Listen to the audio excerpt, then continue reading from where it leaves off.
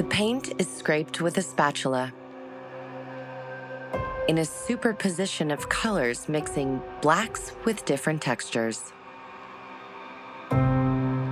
No doubt this is the work of the French painter Pierre Soulages. But this piece, like others of the same period, contains an enigma. Why does the paint come off in some areas, while others it becomes soft and sticky, eventually dripping?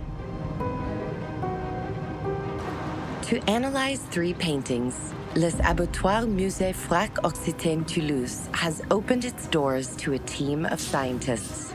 For 3 days, accompanied by the staff of this contemporary art museum in Toulouse, they will try to unravel this mystery.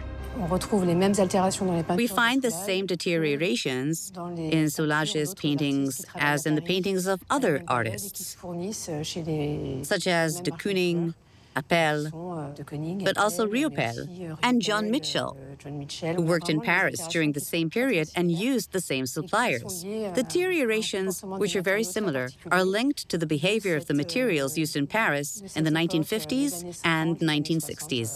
Pauline Hélou de la Grandière has been an art restorer for 17 years and has written a dissertation in order to understand these recurring deteriorations.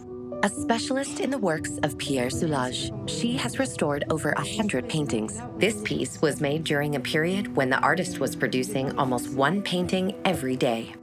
These were the years when he was the most productive, and his works are very important today for the history of art because they contributed to the spread of abstract art, particularly French abstract art, and also to the history of Soulages' works, because it was a time when he reached a level of notoriety and international recognition that was quite significant.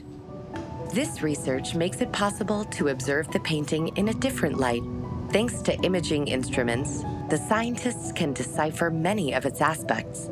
Here, a tool that uses lights with different inclinations enables them to observe the texture of the paint. They can also study its brightness with this prototype, which combines an astronomical camera and a mobile LED.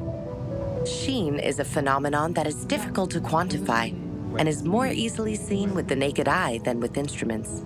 And yet, here, the sheen is visible. This is a prototype of an instrument that does not yet exist and that will be used to try to quantify the sheen on a whole surface of the painting.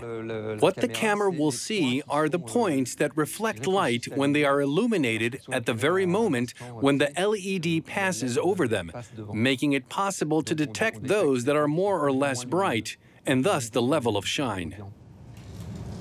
Pauline has deliberately left part of the painting unrestored. The team can therefore analyze the images before and after her restoration. On this painting, she must reattach the flaking paint. But what she is particularly interested in are these unusual drips that were not intended by the artist. Rather than oxidizing and being more and more brittle, the paint becomes softer and softer, and sometimes even liquid. It happens that some of the binding agents in the paint, which is actually oil, drips from the impastus. And yet initially the paintings were totally dry. There was nothing wrong with the drying. This is rather an aging problem resulting in the paint becoming fluid again and dripping from the impastus. To understand the chemical composition of the work, the team uses luminescence, a non-invasive imaging technique. Mathieu Thoury, a CNRS engineer, illuminates the painting with different wavelengths, from ultraviolet to almost infrared, and observes the reaction of the materials. He is particularly interested in the differences in the chemical states of the binder in the bright and matte areas. We study the way in which the pigments or the binders that make up the layers of paint absorb the light, and look at how they re-emit this light in luminescence. We then compile all these images to try to elucidate the properties of luminescence and absorption of the binder or pigment. This luminescence imaging technique will enable us to find out more about the chemical state of this more liquid area, which has led to the dripping that is not part of the original composition of the work.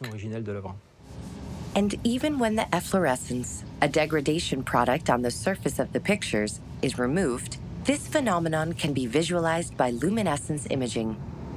In the images, the difference between the restored and unrestored parts can be seen very clearly.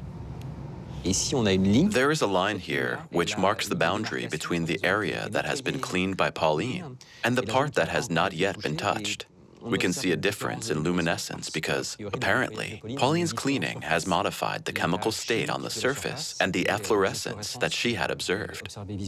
This luminescence reflects this slight chemical modification of the surface, but it's a good way to identify the restored areas.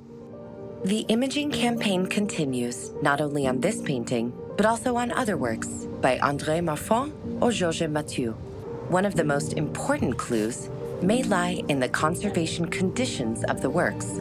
These new imaging techniques will help to follow the evolution of the visual appearance and chemical state of the paintings over time in order to adapt the conservation protocols whenever necessary, and make sure that these works remain faithful to each brushstroke by the artist.